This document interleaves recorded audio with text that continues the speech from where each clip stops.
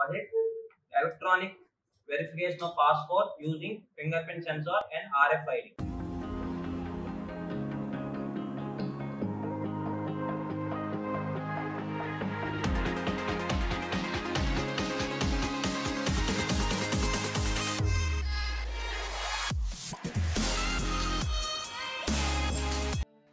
Hello all, this is Swaroop, this is Banu and this is Prithvi.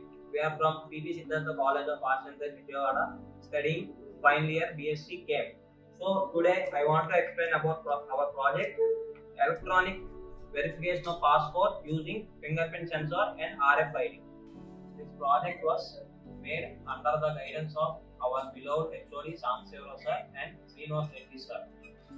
The objective of the project is to decrease the possibility of fake passport at the airport and to control the manual verification at airports. The components of this project will be explained by my friend Banu. Hi, this is Nevan. Now I am going to explain about components of the project. First component, Arduino Uno. It has 20 input-output pins, out of which 6 pins are analog pins and 14 pins are digital pins. Arduino code is written in C++. The clock speed of the Arduino is 1.6 GHz. The cost of the Arduino is very low compared to a Raspberry Pi. Second component, I2C module. It has 20 pins, in which 4 pins are serial data, serial clock, ground and VCC.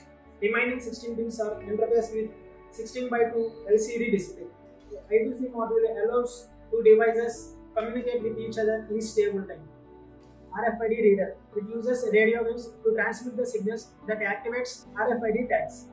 RFID tag works with transmitting and receiving information via microchip and antenna. And remaining components are fingerprint sensor, servo motor, LEDs, buzzer. Now the working is explained by Prithvi. Hi, this is Prithvi.